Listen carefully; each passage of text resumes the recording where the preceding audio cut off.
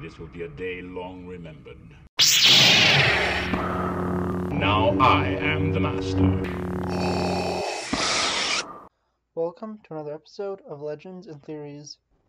I am now trying to figure out how long Padme was pregnant for. New evidence from the Bad Batch episode 1 helps it, and there's a very, very minor spoiler for that. But I don't need to mention that because it's been over a week and a half since it's released. The best way to do this is to work backwards, starting with Empire Day, which Luke and Leia were born 2 days after, so it's our perfect reference point.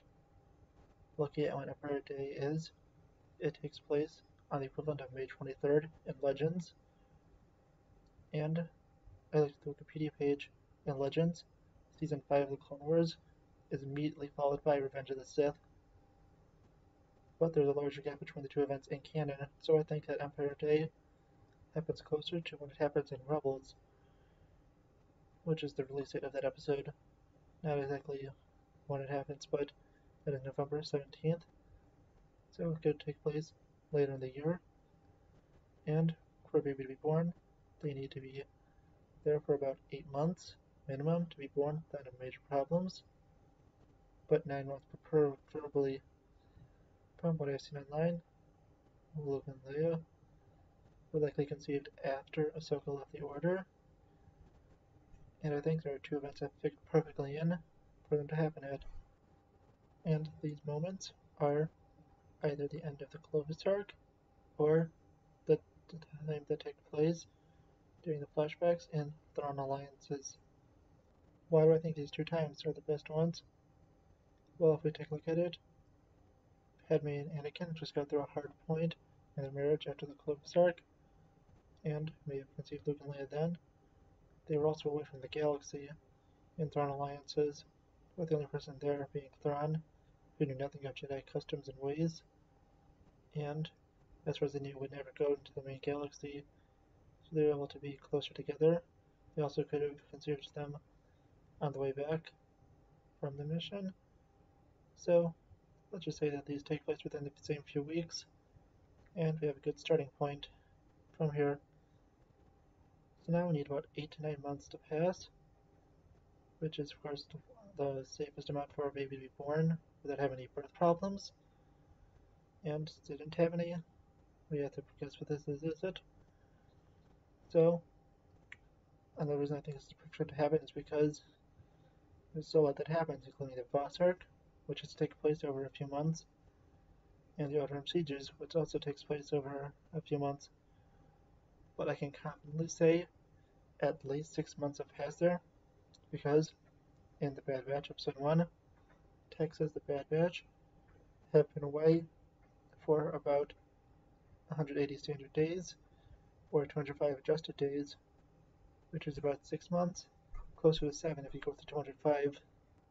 Looking at this, we know that it's likely that Echo would have been with them, because he would have had to be checked out for his injuries by the Kaminoans, or they may have got a few days off after rescuing Echo from a Nexus.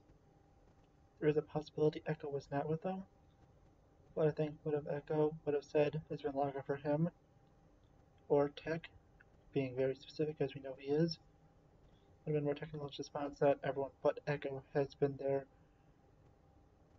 in 205 days, so, or 180, so I feel like that's very safe to assume Echo was there.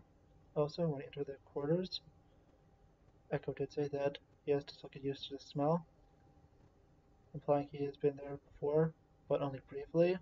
I may have misread this moment, but I feel like there's a good reason that Dave Filoni put this quote in, and that's to tell us how much time passed between that arc and Revenge of the Sith, and not just a throwaway line.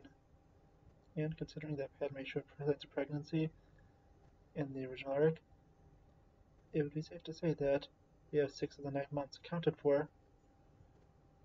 But also, let's try to figure out that one gap between the Thrawn and Clovis arc storylines happening and when the Voss arc will both begin and end.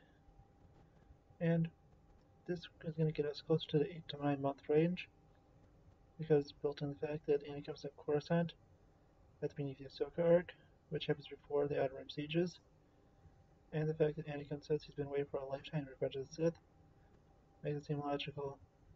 Also, I would say that a month or two has to have passed in that boss arc in storyline because a lot of stuff happened, way too much happened within a few days or weeks, so it has to be a month at a minimum, and probably 2 months, but that even feels like it's stretching it.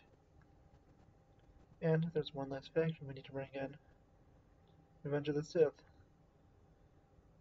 It could take place, at a minimum, over a week or two, and at the longest, it could take place over a month, or maybe 2 months. So I feel like we are definitely safe, because now we have 9 to 10 months at a minimum if we're going with the lowest estimates for each. So there's definitely enough time for him to be born. But it's also, I could be wrong, and if I am, the earliest it could be is the festival on Naboo. But I do not think that is likely, because she would have had to show signs of pregnancy during the Ahsoka arc and more.